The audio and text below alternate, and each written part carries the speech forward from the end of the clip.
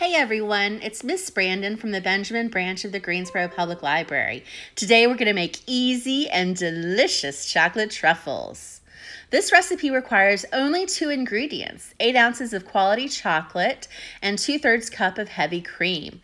The chocolate I chose to use has 60% cacao. But there are other flavorings you could add. I am adding a pinch of salt, a splash of vanilla, and also almost a tablespoon of butter for extra creaminess. Other things you could add would be a splash of coffee, some peppermint extract, or peanut butter. The first thing you do is you chop up the chocolate and put it in a heat-proof bowl. Then we're going to warm up the cream in a microwave in 30-second bursts until it's steaming hot. We're then going to pour it on top of the chocolate and let the residual heat melt it. You've got to let it sit for about 5 minutes to let it do that. Then we're going to stir until it's nice and creamy. You'll have already added the butter or the peanut butter before the hot cream, and now you're adding the other ingredients, any flavorings you wanted to add to it.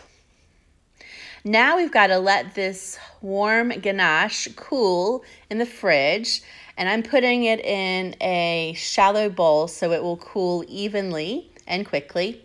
Oh, licking off the spatula.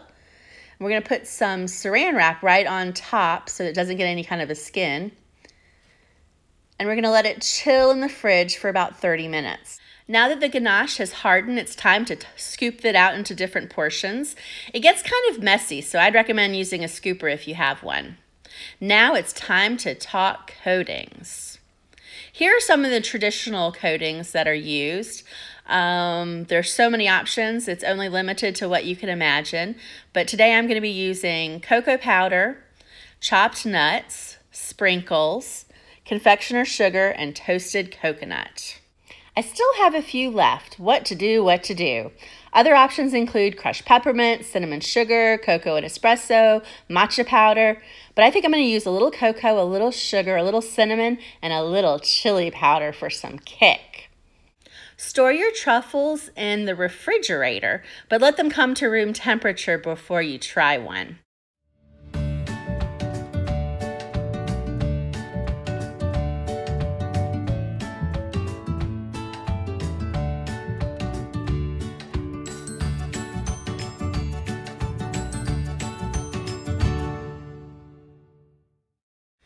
Thanks for joining me today, and don't forget, the Greensboro Public Library is open online all day, every day with downloadable ebooks, audiobooks, movies, music, and more.